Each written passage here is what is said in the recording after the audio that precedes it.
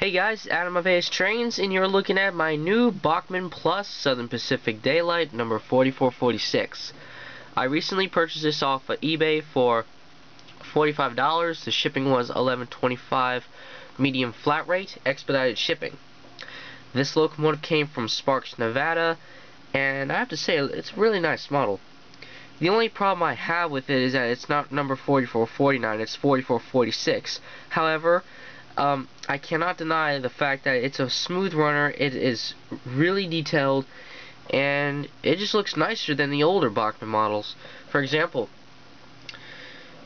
the builder's plates, they're colored in, as on my older one they're not. I actually took some yellow paint on my old one and I applied it to the builder's plates. The horn, sorry about that darkness. The horn on this one has been colored. The one on my older model has not been colored. Well, I colored it in. And also, the drivers, you can't really see them, but these are black all the way around. On the 4449, however, it's got that thin chrome rim. And when I first got this, I had to do a bit of work on it. I had to re-glue the faceplate back on because it had fallen off during shipping, which it was no problem. And the wheels were a bit crazed, but however, with the Plus models, instead of the round tubes, it's got bigger tubes with squares on them. So it's different, and it also keeps the wheels aligned. On the bottom, there's no traction tires. This thing is extremely heavy to the point where, what's the point of putting traction tires on the wheels? So Bachmann did not put traction tires on these Plus models. They just kept the metal wheel. On the older models, the geared wheel or the gear tube was back here. On this model, it's on the second to last. I added a coupler on the tail end because when I first got this model, it did not have a coupler. I checked the box, there's nothing. So without further ado, I'm gonna fire this puppy up and you'll get to see her in action. Enjoy, guys.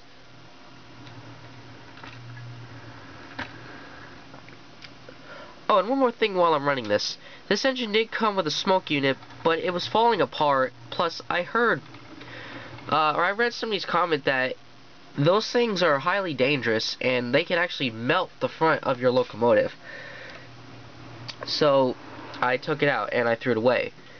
There's this one, I don't know if he's a full-grown man, or if he's a kid about my age or so, but he has a pretty nice HO layout. In fact, he even has the Bachmann Plus 4446.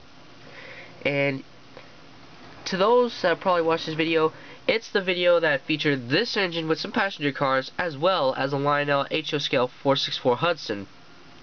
And they were running to the music of Chattanooga Choo Choo by Glenn Miller. And actually, on the second video the person did, it was highlighting the smoke unit on the engine. It was really pouring it out, and in the comments, that's where I saw the comment that read, you know, the smoke unit, if you're not careful, can melt the front of the locomotive. So anyways, I'm going to do one more back and forth running session, then I will finish this video. A bit jerky. I probably might need to clean the wheels, but I think I might need to clean this track as well because I haven't cleaned it in a while.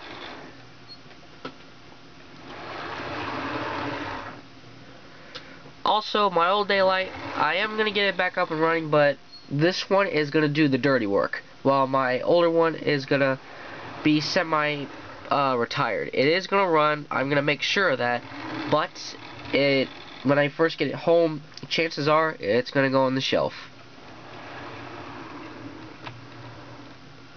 So anyways, that was my new Bachmann Plus Daylight number 4446 in action. I hope you enjoyed this video.